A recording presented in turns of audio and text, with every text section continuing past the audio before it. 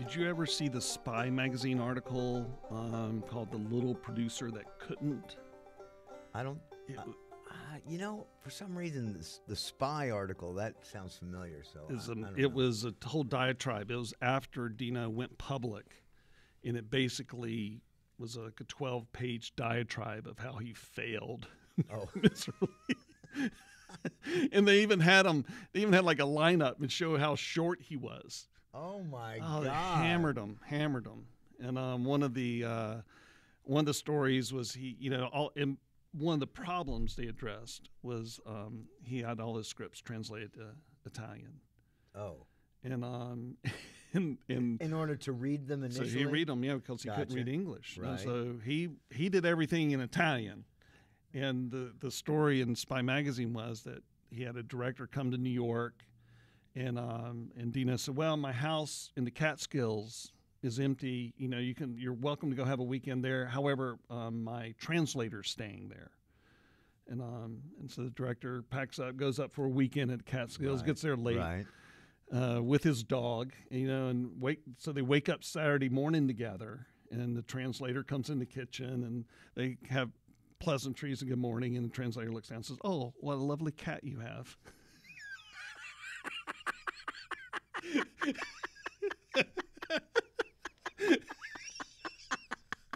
So maybe there's maybe there's wow. It's just maybe some of the scripts didn't quite translate properly. I have that article. Oh my God, that's just too brilliant. And this was written back in the day? Yeah, it was like after DEG had come and gone? DEG only lasted about 2 years at the most, and it was upon its failure. Gotcha. It's a massive failure. Gotcha. So it was probably written in the late 80s. Yeah, and I believe that's where the quote came from. Everybody cry. When the monkey die, everybody cry. It was in that article. I must have. If not requoted. Right. Here we are, episode 4. Everybody Loves the Monkey. King Kong Lives was a huge feature film that was shot here in 1986. Huge. Put a lot of us to work. And our guest today, Michelle Johnson, A-list hairdresser who worked on the show, and Robbie Beck, who very first job in the movie business was on King Kong Lives. Oh, okay. Yeah, I've known Robbie for years. I mean, I knew Michelle back in the day, but then she went off to conquer the world. But Robbie and I had a chance to work on a lot of shows throughout the years, and I just find him to be one of the most, just solid prop makers out there. I think you bring up a good point. Michelle, did move on and conquer New York City and the world, and Robbie Beck has had an amazing career and has managed to keep his career in Wilmington. Stay right here. Yeah. Gone out and done some big stuff, but he has always been based out of Wilmington. So without further ado, Michelle Johnson and Robbie Beck on Rat Beer.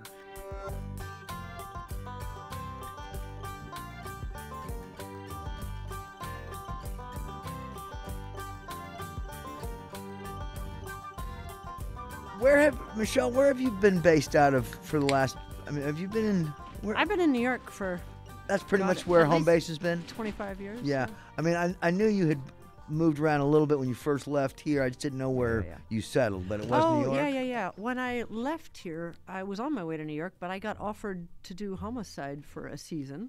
Which was in? Baltimore. Which was perfect because at the weekends we could go to New York and look for a place to live. Oh, wow. And look at schools and, take the train up. And it was so easy. So it was like the perfect transition. No kidding. And then I sold my house in North Carolina. So what we did before putting her in school in New York is we hitchhiked around Africa for 4.5 months. Oh, my God. Literally hitchhiked. Bummed around. Sometimes, yeah. And I had a friend that had an old beat-up, Range Rover. So I put it in the shop and I fixed it up. And so part of the time we had our Range Rover with a rooftop tent. And oh, my God. Sometimes we hired a guide. And a couple of times I got tired and I did a whole five-star safari. It's allowed. It is allowed. A lot of times, we had to dig a hole to poop in. Yeah. but 4 months? How like 4.5 exciting. months. So Babette was like 4 to 4.5. Wow. From our last conversation, we learned that Michelle may have won the award for the furthest traveled to arrive at Wilmington Studios Oh, is that right? to join the movie circus. Oh, really? Where Yeah, from? Yeah. Well, it was England, South Africa, then here. Johannesburg to Wilmington, right? Oh, Something my like that. gosh. Wil- Oh, that's pretty good. Yeah, I that's stopped pretty to far. see my Furthest mom. travel I stopped award. to see my mom in Louisiana on the way up. Yeah. Oh, wow. Oh, wow. So, what was your first show? Blue Velvet was my actual first set to. Well, it wasn't. When I woke up in South Africa, I had run out of money, and so I was sleeping on a couch waiting for my mom to get me back to America. I was like, I Okay. ran out of money. I don't want her to stay. Get me. She goes, well, if you're coming here first. I was like, great. And I woke up in the morning So your mom was living here? in Louisiana. Oh, that's what I thought. I thought it was Louisiana. Okay. But the best part of the story is, so I wake up on the couch in the airport, and there are people rolling in what I know now as 10Ks and all this stuff and equipment and what have you. And I thought at first, oh, it's just like the news. But then now I know, of course, the news don't roll 10Ks in, Right, right. you know? And so I sat there all day and I watched them making part of a movie. And I got on a plane, and next thing you know, I'm here working on movies. Oh, for Pretty God. crazy. So you went to Louisiana, Mm-hmm. and is Visit my that mom. where the airport was that you saw them making the movie, or was it this No, airport? South Africa. Oh, it was in South Africa. Okay, Yeah. so In Joburg. so how did you get from Louisiana to Wilmington? I drove up. No, I mean, did you? Vincent called a car. Oh my God. No, but I'm just Uber. saying. Were you coming here because you had heard they were making movies here? Yeah, my dad's side of the family were here. Okay. Yeah, there you go. So that's how we all ended up here. So I used to spend summers here. Oh, okay. Back so, when they had sea urchin and starfish all over the beaches. Oh yeah. Yeah, So yeah. so Wilmington was already familiar. Oh yeah, I used Okay. to spend, every second or third summer here Oh, growing that's up. awesome. Yeah, Oh, yeah. that's awesome. Okay. So I literally didn't know. moved up, stayed with my grandmother for a short while. I got a job in a salon, and within weeks, I was asked to do some haircuts for Red Dragon or Manhunter, Mm-hmm. and I got offered a job, so I never went back. Isn't that awesome? And I've been in this business Yeah, yeah. ever since. You've got your career's been amazing. Well, thank you. And my question, set All of dressers- you guys, oh my God, come on. Between the four of us? Well, Wow. my question is, work as a set dresser. We usually show up about 6 o'clock in the morning. We're kind of the first people on set. But you look over at that hair and makeup trailer. You guys have been going at it for 2 hours. What's going on in there? Oh, I've had, what's happening? And that's a world I know nothing 3:42 about. a.m. call times. Like, in New York, you're driving to work and you're like, damn, they're out partying still. What am I doing? Yeah. But I can't imagine what that world must be like, because you're preparing actors to go to do a full day's work in this kind of quiet zone in the dark. What's up? What's that like? Well, I mean, there's different types too. Like, Yeah. of course, at the end of the day, when you get to those close-ups, nobody's going to care about their Jimmy Choo shoes. Like, it's going to be a woohoo. So we have to know what we're doing, or at least be decent at what we're doing. But also, I think, especially times like that, especially those early calls, or when people have problems and they've got kids, they've got lives, but yet they're in front of a camera all the time. Well, I think my se- best thing is that I take my cue from them. You have to read the room. In the art department, I've never want to affect an actor. I just don't even want to have a conversation with them. I want to say hello, because I don't want to be the guy, that told the crew joke right before they had to go do their big scene or something. So I just can't imagine have to be in their face, But some of those great first thing in the actors morning. they can literally tell a joke themselves, and they turn the camera on, and next thing you know, they're so deep into crying and depression. It's like, wow. Yeah. I mean, and that's the beauty of what I do. I'm right there. I get to see, it's like, wow. So, but I have to tell you, in the art department and props, some of the most amazing art department and props people are these people. They have to go in between every single take and reset stuff. Right. And some of those guys are like ninjas. Yes. You don't even see 'em. even realize they went in and reset shit.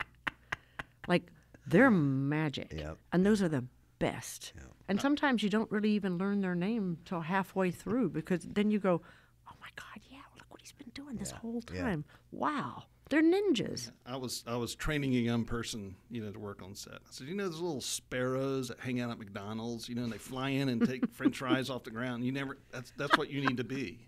You need to think about it. so true. Go in and do your job and get out. No cameraman wants to sit there and look at your backside while you're making your masterpiece. You got to sort it out, get in there and get out. And then we got weird stuff. Like, for instance, I'm one of those old school, like, if it's not broke, don't fix it. But then at the same time, you got actors and people that they want to do this.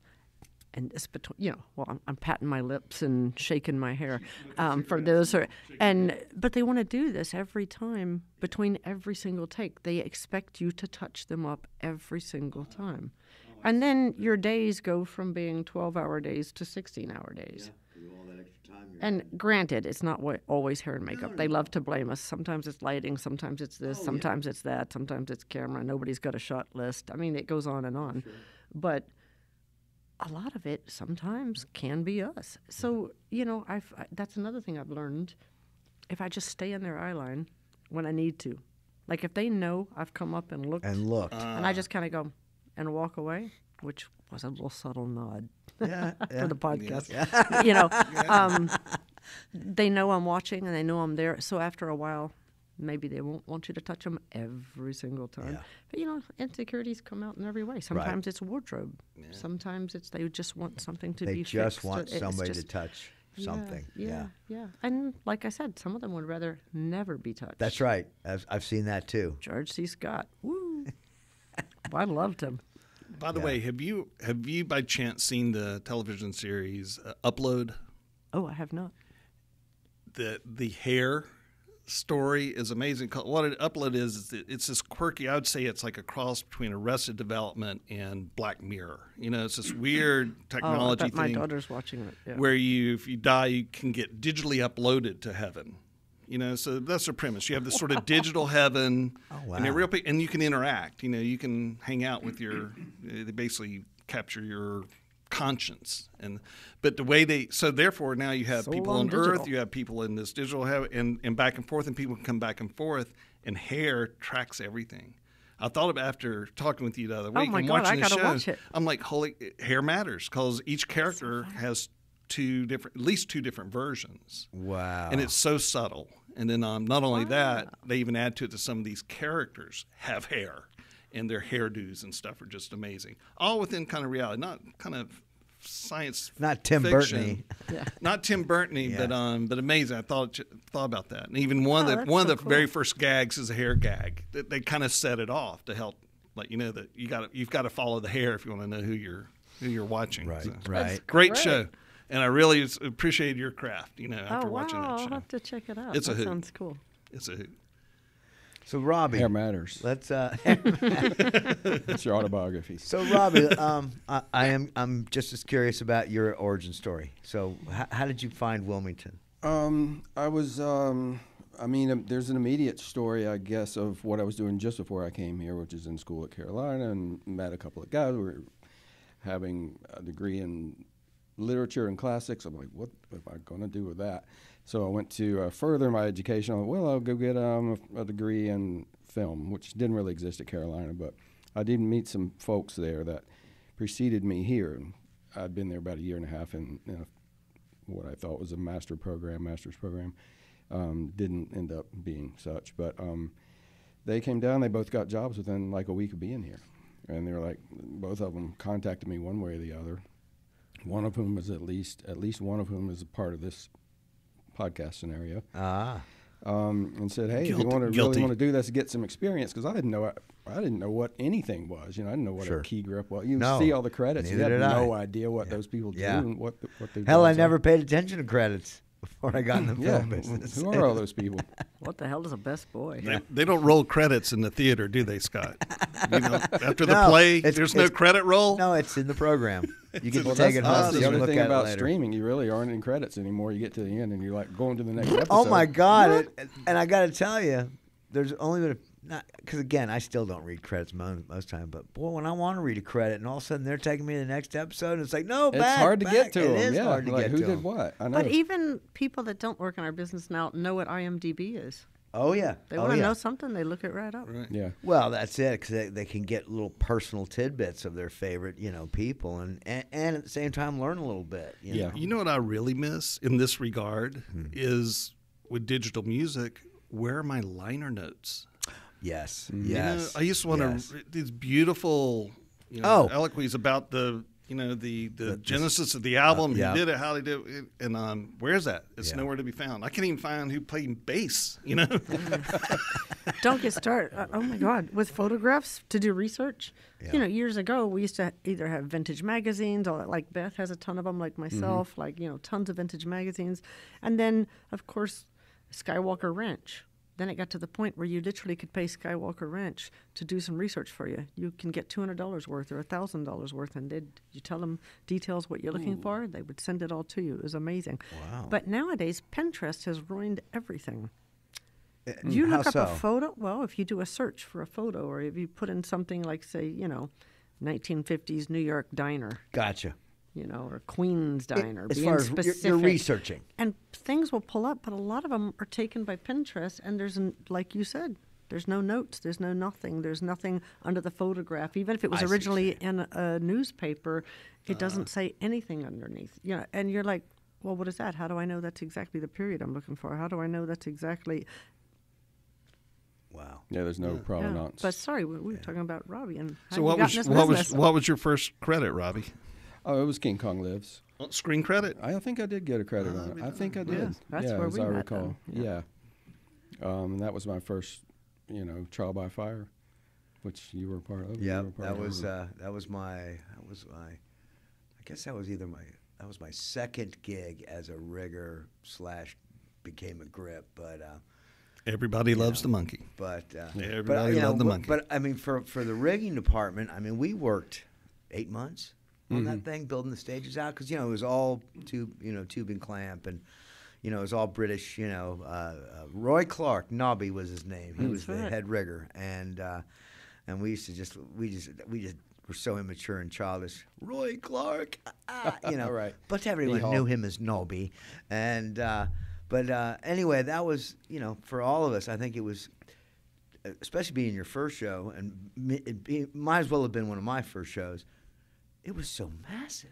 $20 million in 1986 dollars. $20 Yeah. million production. I think it went up to 22 was what we spent here on But the lot. what is the equivalent now? I'm curious. With inflation. You're 120, 120, 150, maybe. yeah, at least. If That's you what I figured. do the math, I don't know. If it wasn't that, it was Bull Durham, but it all blends together, at this In point. terms of your screen credit. Yeah. Exactly. I That's think what that might have been it.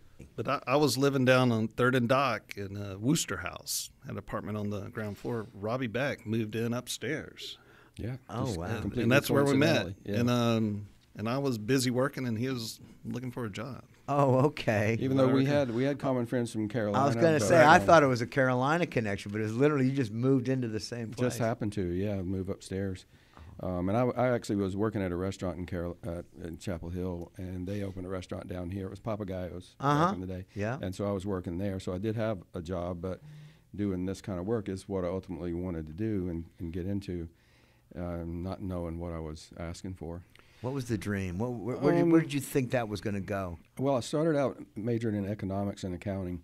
And so after doing that, I'm like, I want the exact opposite, basically. I Exactly. see. Yeah. So you really weren't even worried about the future. It was just, I want the opposite It's of that. something that I enjoy doing, Gotcha. and even if it leads to a career, good. If it doesn't, at least I did It'll lead to a something- degree. Yeah, it'll lead to Yeah. getting me out of here. And Yeah. back in those days, it seemed like you didn't necessarily have to specialize. You just having a college degree was enough for a lot of Absolutely. people. And then you get in this Absolutely. business and realize we don't care if you went Yeah, to that's college right. or not.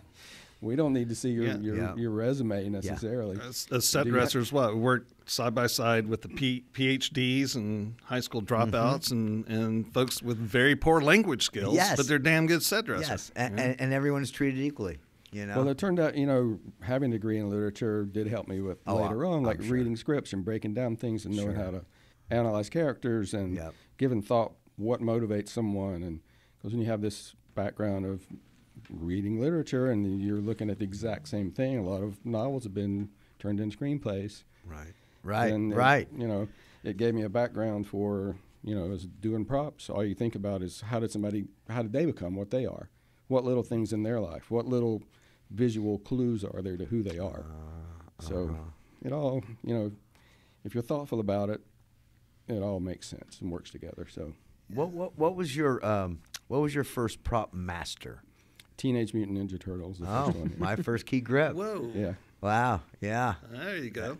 Well, that was a big one. Yeah, and that came about from The Abyss because I met the art director, Gary Wishner, and we became good buddies. And he had me I'd hang out on the weekends with him, and he's like, let's do this special thing, because I was like the warehouse guy, which John got me to doing. And so I knew all this specialized equipment and all these things we had to order. And he's like, we need to hang, suspend so-and-so from here. Right. And I would know, well, you need this this thing. I Right. can't even remember the names Right, of all right. the PVC hangers But and you knew. joists. And, yeah. So we'd go, get me the things we need to do that, and we'll do the special thing on this weekend. So sometimes he and I would go in and do some little thing on a set. And then we became friends, and he was like, what do you really want to do? And I was like, I want to be a prop master, because I had been around Tantar, I'd been around other people that did it, and I thought it was interesting. And I knew also that it wasn't as physical as being a set dresser. That's I'm right. Like, I'm never going to I'm not sustain gonna be this. that guy, It's yeah. not sustainable for yeah. a career. to Yeah, do this. if you can't carry it 2 blocks drunk, it ain't a prop. yeah. Bottom Yeah. roll. That's the cutting line right there. So I thought, well, that's great. He's a nice guy, but the chances of him actually helping me make this next step are probably minuscule. Right. So little did I know, he shows up as the art director on Ninja Turtles right here in my backyard. And does he call you? Here's your chance. Yeah. Wow. He remembered, and It was right after, really. It was right I after gotcha. The Abyss, basically. Yeah, that's true. I'd never That's done it before. I'd been an assistant, I think. I'd have to go back and look. Right. Yeah, I'd definitely been a prop assistant. But, I was, again, just thrown into it. That was a big fantasy film, and we made that every was- single thing. I was going to say, you didn't buy a lot of that stuff. You No. literally created it. Yeah. And yeah. and you're going up with Jim Henson and that crowd. Yeah, no Right. kidding. No, I mean, yeah, I was overwhelmed, first of all, because, I was just told I was doing it. Bobby just called and said, look, they want me to do this. I can't do it. I've given them your name. I've told them there's no one else. So you have to do it. And, and of course, I'm cocky enough to say, oh, yeah, and I'm terrified because it's like, I have no clue. And what's a turtle? Oh my gosh. No idea. Well, it's I funny had no because, idea. yesterday or the day before, I was at the grocery store, and there are 2 young kids who are like 20 years old checking me out. Not in that way, but they were saying, just between the two of them, they were like, we were just talking about who's the best Ninja Turtle. I'm like, what? And I said, I did props on the show, The Shot here, and the guy was like, are you? They were like, it's an honor to meet you, sir. And I'm like, That's where his That's- literary degree comes into play. That's where he can just wax eloquently about No, his but- time on But Ninja of, Turtle, but the of Ninja all Turtle the, movie. But of all the movies I've worked on, and I've worked on a few decent ones. That's the one that people, especially people that are 50 and younger, because that was their early teenage years, or that they were 6 and 7 and 8 or whatever. The guy I work for now, one of his favorite films ever. Of course, he's 39 years old. But yeah, that film gets more rise out of people. Yeah. And again, it was such a unique kind of thing. it was, When really. I got my script for Ninja Turtles, I had went to a family reunion, and so I pulled it out and I looked at it. I'm like, what the hell is a Teenage Mutant Right? Ninja Turtle? I didn't know what the hell it was. Well, funny enough, one of my cousins does research for MIT, right? And his son was in there with all the adults. His son was just like him, couldn't relate to the kids, wasn't outside playing with them. But funny enough, he likes Teenage Mutant Ninja And Turtles, knew what it was. comic books. And Yeah. So he knew what it was and this, that, and the other. And then he started drilling me. He goes, well, do you understand the fourth dimension? And he just went on and on about it. I was like, well, a little bit of soap bubble theory, all that kind of, I get a little bit. He goes, how can you work on it if you don't even understand it? That's because you don't understand what movie making is. Yeah. And after a little while, I'm like, don't you want to go play with the other kids? It also begs the question: do turtles have hair?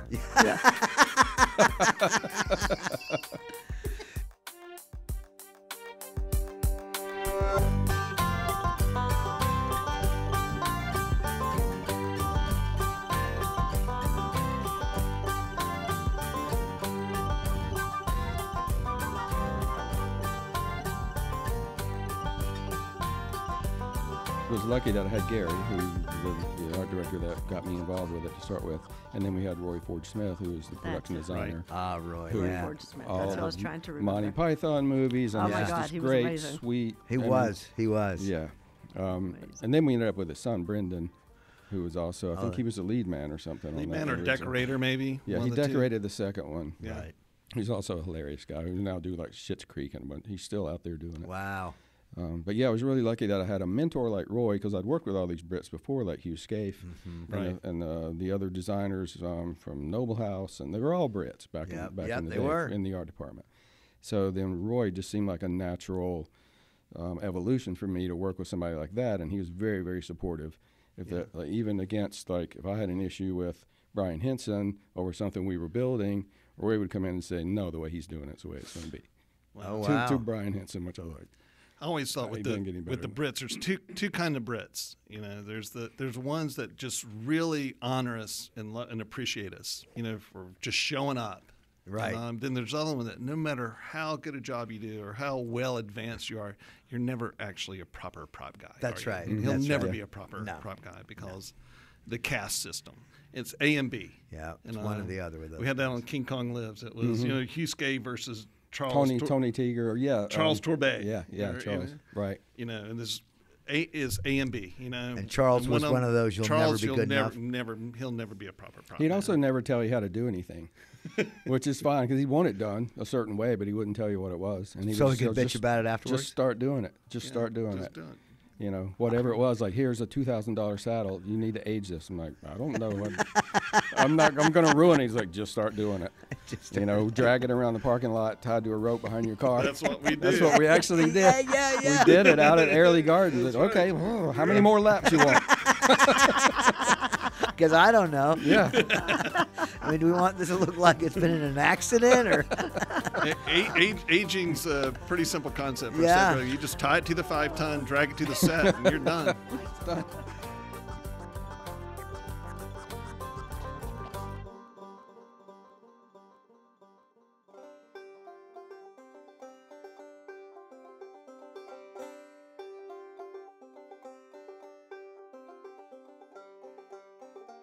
And then sometimes I'll see someone 8 years removed from they were a PA or they were an assistant or whatever, and I was maybe in some position of authority, and they'll come up to me and I'm like, how did I treat that person? I can't really remember. Well, I'll tell you what. I was. I had learned way early on. My parents were, especially my father. You know, treat everybody like you want to be treated, kind of thing. Yeah. And there was a PA on Matlock, and first day in the business, and I made a big deal about it. You know, welcome. Oh my gosh, if you need anything. 8 years later, he's a first AD, and I've forgotten him. Yeah. You know, because I didn't see him.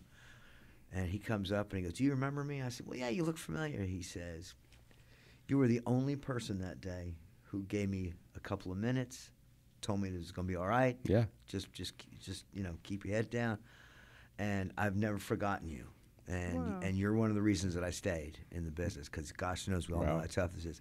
But that just meant a lot to me." He Yeah, said, but yeah. you were one of the only people that treated me decent. I did this little movie here, called The List. It was a little $1 million budget, kind of Christian themed movie. Gary Right. Wheeler, director, wonderful man, Right. great filmmaker. And they brought a busload of these kids from a church in Minnesota down here to be our interns, right? And they gave each department, an intern. So From Minnesota. somewhere, yeah. Wow. And they're sleeping on the floor of the church here in town, and we got this guy named Jeff Tock, in the art department. Of course, we got the weirdest guy. This guy was like from Mars, had never Always. probably left his little town in Minnesota. This, that, Right. and the other, and of course, he was with us, Missy Barrett, myself, and Polar Bear, and John Bromell, and we just threw this guy to the wolves. And then, it's a movie about lawyers and stuff. On day one, Yeah. we had to load up 500 feet of law books into the parish over there at St. James. And so we there at 4 in the morning loading up books, and this kid worked hard. He learned what it meant to be a set dresser. At the end of that day, the director is just kind of a test or joke. He went to every PA he could find, every one of these interns, and says, "Hey, can you tell me where tomorrow's location is?" Just a simple question. Right. And like half of them would go, "Ah," and run away. And Gary comes to me and says, "Your guy," I go to your guy, Jeff. I go, "Hey, man, can you tell me where the location is? You got a call sheet." And Jeff goes, "I ain't got nothing, man," and just walks off. He says the best thing. So I'm going to use this line forever. I ain't got nothing, man. Like, hey, I ain't got nothing, man. All right, so cut, 10 years later. And I get a call from agent, "Hey, what are you doing? You got to go with that?" And I used a line. I said, "I ain't got nothing, man." He goes, "Well, Netflix is getting ready to greenlit this show. I'll send you a script. It's got a big buzz, and I said, "Great, yeah, send me." So the agent sends me the beat sheet.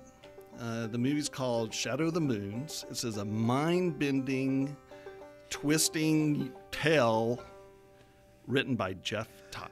No way. Same kid. Same kid. Stop. Did you do it? No, I didn't get the job. Oh, you didn't get the job. I ain't got nothing, I man. ain't got nothing, man.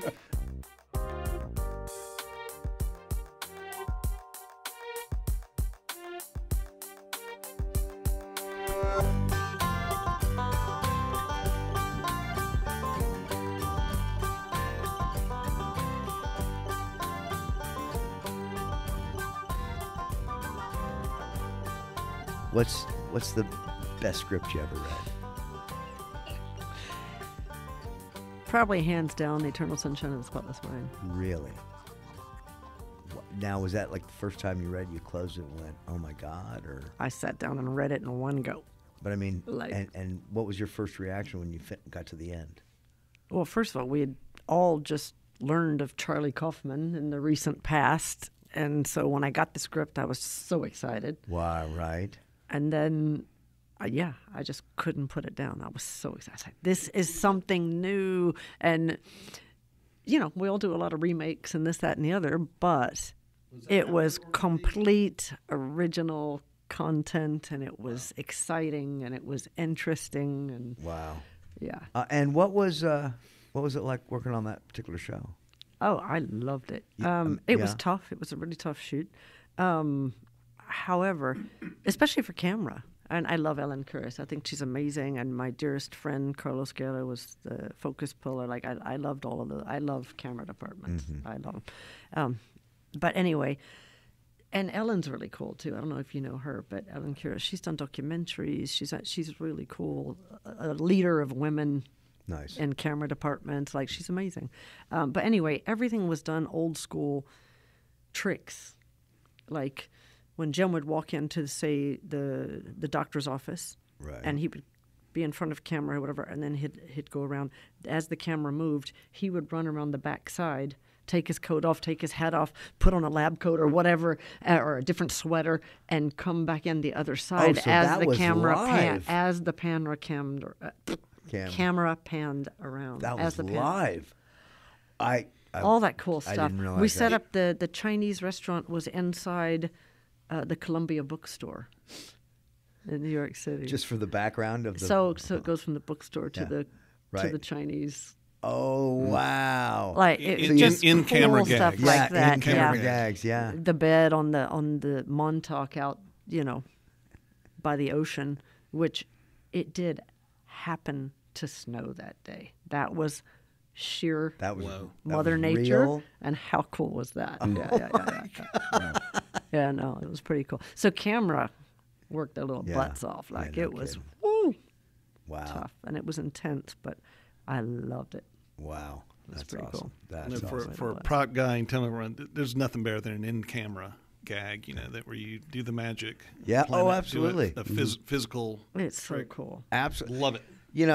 On the grip side, it's like doing poor man's process. When you really get all the things, the elements to the point that when you're looking at the monitor, and going, yeah, that actually selling. You know, I mean, there's pride If in you that. do it well, poor Yeah. man's process is the bomb. Well, it is because You're it's out of the elements. You don't have follow exactly. vehicles. It's the you don't easiest. have like Yeah, it makes it so easy for the if actors it works to do and their it's thing. good. Yeah, I agree. Amazing. Robbie, what's the best script you ever read?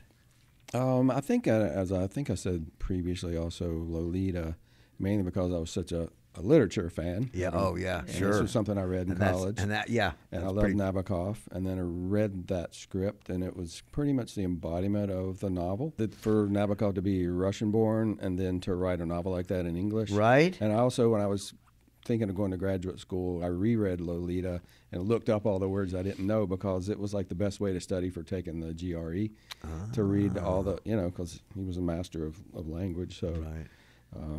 yeah, even Lolita, the way your tongue moves when you say her name was an important thing. So, Oh, really? yeah, the way he described where the various points of where your tongue contact your upper palate and your lip when you say her name. Just simple things like that. Wow. It's so amazing. Well, luckily, I had been a prop master a few times, and I realized, like, this is a huge show, and I don't care if I'm an assistant. This is a learning opportunity for me. Oh, I've always felt that way. Yeah. I don't have to be key or the best boy. You know. I still go do background Yeah. sometimes on a big period Because piece. I'm I want to work with certain people. Yeah. You know Well, about if you're that. in my line of work, there's a couple of prop masters that are like the pinnacle, and Sandy Hamilton is one of them. He does all the Wow. Wes Anderson movies. Oh, wow. So it's like incredible, meticulous I was going to say detail. incredible detail. Yeah. So we had 3 months of prep on that show, and we literally made every single thing. We made every match. But whether you saw it or not, we made everything was real. Everything was researched. Wow. He was just one of those guys that was amazing to work for. I mean, I'd been a prop master on a few shows, but I didn't have the knowledge he did. I didn't know how to do the things that he did, how to, Sure. have a book made, how to make all the little, tiny little things, the That simple takes cut and 40 paste. years of doing it Yeah. to explore all those things. And luckily to work with someone like that, and then on a big show that, we were scheduled for 70 days of shooting. We shot 123 yeah, days. yeah. And speaking of like process trailers, and I remember the very last day of shooting was like day 73 of 80 or whatever it was, or day 123 of 80.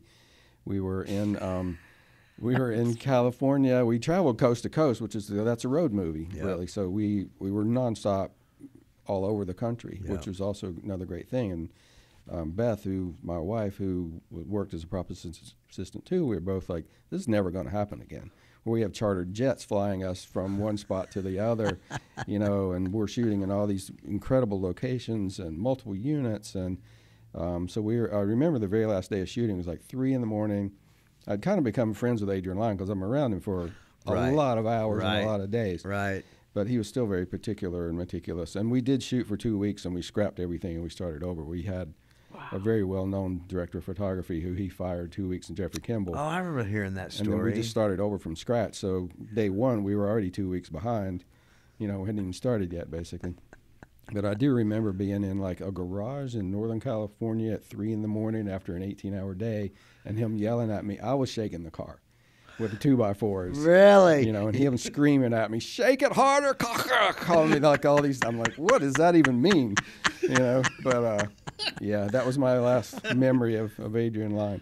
But it was an incredible experience. No kidding. And when we did, like speaking of the script, when we had a question about it, they always went to the novel. So if it was, how did this happen, or what's the background, or whatever, they didn't look at the script, they looked at the novel. Yeah. And then we also had Nabokov's grandson who was there, who's kind of like an overseer to make sure. Who did the script? Who wrote the script? A guy named Stephen Schiff. Yeah, but the thing is, before that, like David Mamet had written one, and I think Harold Pinner had both written one, and they just like, nah. Wow. I mean, so some of the biggest writers. Two of the Yeah. biggest writers. Yeah. Yeah. Nah. I mean, I think it's just beautiful, beautiful film, and it really did embody it. I mean, when Kubrick made it, it was a comedy, and it's not a comedy; it's a tragedy. It's sad. It's a grown-up man who. It is sad, yeah. Right. Yeah. So I thought he did a beautiful job with it, and it looks amazing. I mean, Who ended up cinematography. being the DP?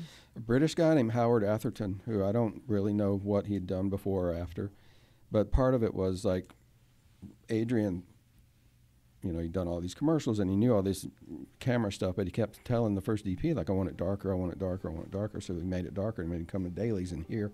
And you're like, we can't see anything. So like, well, it's his fault. So then when we brought Howard Atherton on, he already knew what had kind of happened with the previous guy. Yeah. Right. So he would take 6 hours. It's easier to come in and He'd take take over. 6 hours to light a set. We wouldn't shoot till after lunch all the time.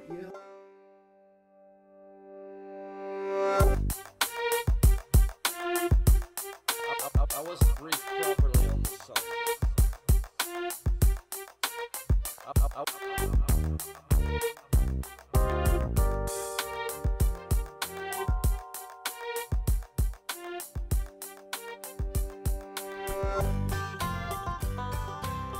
I said, speaking of DPs and taking 6 hours to light sets and scenes, I've also been the exact opposite, which is I had an opportunity to work on a show that Sven Nykvist was the DP on, and he had done all the Bergman movies, which are simple and austere and still beautiful. Yeah. And we could literally go into a room and he would put one light.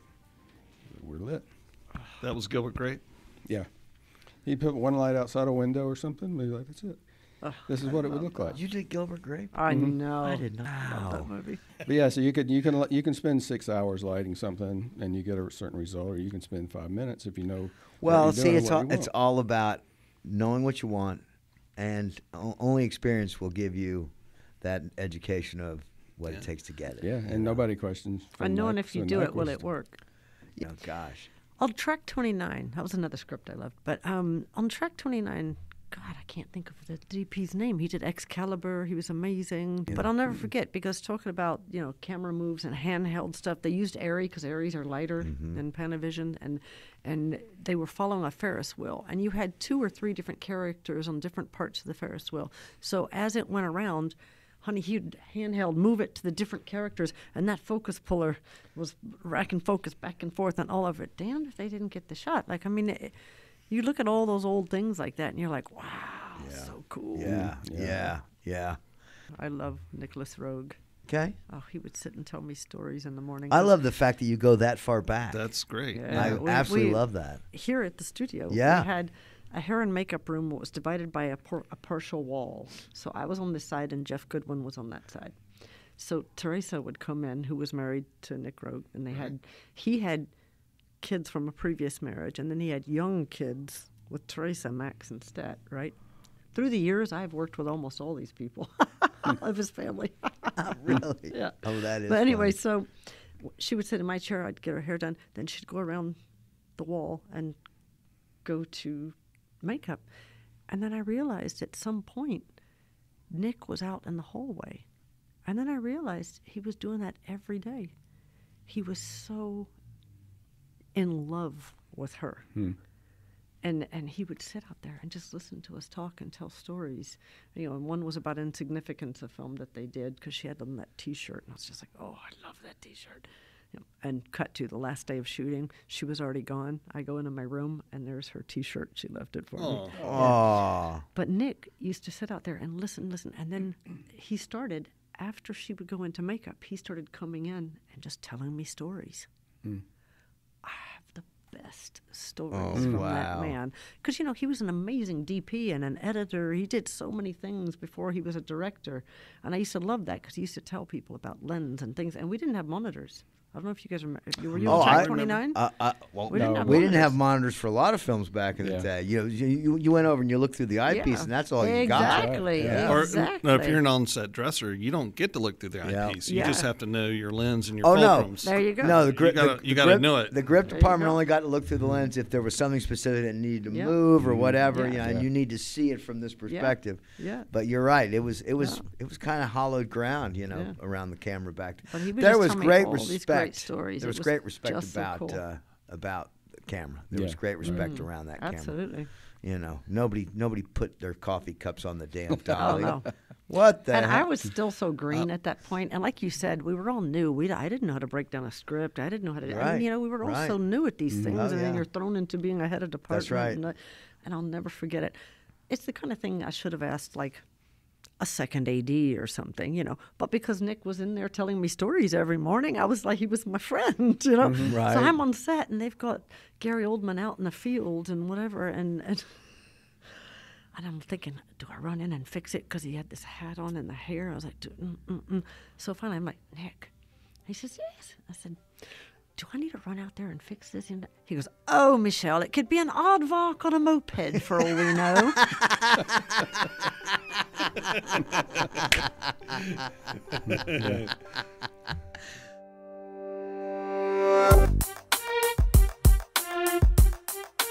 I wasn't briefed properly on this subject.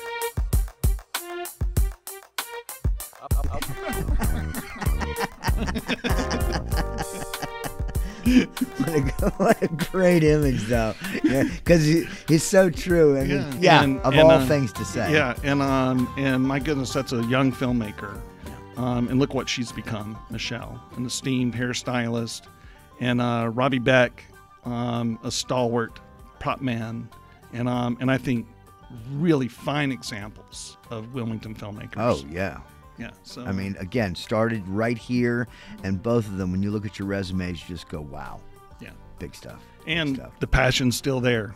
It These is. guys are still in the game. I feel like if they got calls tomorrow, they'd be off on the road again. That's right. And so up next, I can't wait. the Reverend Tom Jones. Yes, the nicest man in the film business. You know, he's a construction coordinator, and I'm in the art department, so he and I worked together many times. Yeah. Tom is famous for being calm and collected, even on the most strenuous situations. And guess what? Oh, I don't have to guess. He's now famous. Yes, he is. But you're gonna have to wait till the next episode to find out about that. That's episode 5 of Rap Beer. The Doctor is in. Can't wait.